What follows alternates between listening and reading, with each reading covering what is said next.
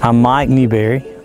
This is Arlington, Georgia, and we're in Early County. This is Hillside Farms, and I'm the fourth generation here on the farm.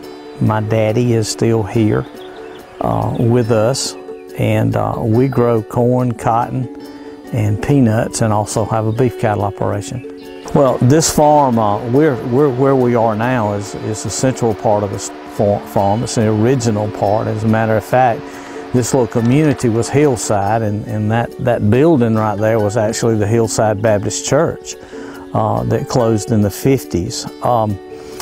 We originally, we had hogs on this farm until about 30 years ago, 25, 30 years ago.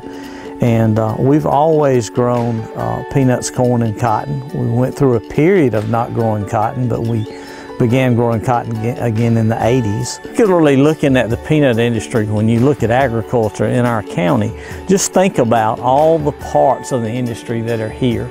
All the crop protection products that we need are sold here. Our seed are here. Our equipment is all here. We can buy it all here. We can sell our crop here. It can get shelled here. It can get blanched here, and it can get processed here. So just think about how many people that means that are involved in agriculture. Think about all that tax structure that involves. So yeah, agriculture is super important in these small communities, and particularly peanuts in a county like ours. The Farm Bill smooths out the rough spots.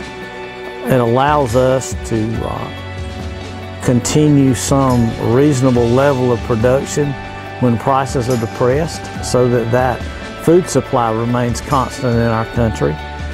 And they function very well for that. We forget that sometimes. They're not farm bills, they're really food security bills. And we forget that. We lose focus of that. We haven't done a good job of marketing that to the American public, I don't think. It's all, those bills are designed to provide a safe and secure and adequate food supply and fiber supply for our country, not necessarily to prop up the farmer. I enjoy being outside. I enjoy the freedom that we have as farmers, even though once we get started in the planting season, it really gets busy, because once we start having a crop here, then we have to start irrigating it, and that's the hard thing about this now is keeping the irrigation going. For someone that might be interested in going into farming, I would tell you to study hard. That doesn't necessarily mean to be in college, but it means to learn everything that you can about this field.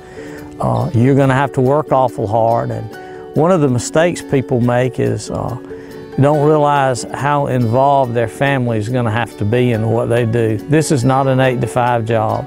It's not a job where you can make plans and always be able to fulfill those plans. Sometimes you have to change on the go, and it takes an awful lot of family flexibility to do that. I learned long ago that telling the agricultural story is very important. We assume everybody understands what we do.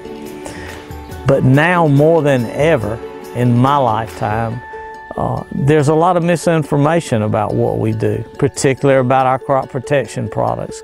GMOs have become such a buzzword now, so misunderstood. And I learned a long time ago also, if you want to tell the story, you better tell it so that you can make sure it got told right. Don't be afraid to tell it yourself, because you may be the one that knows the story best.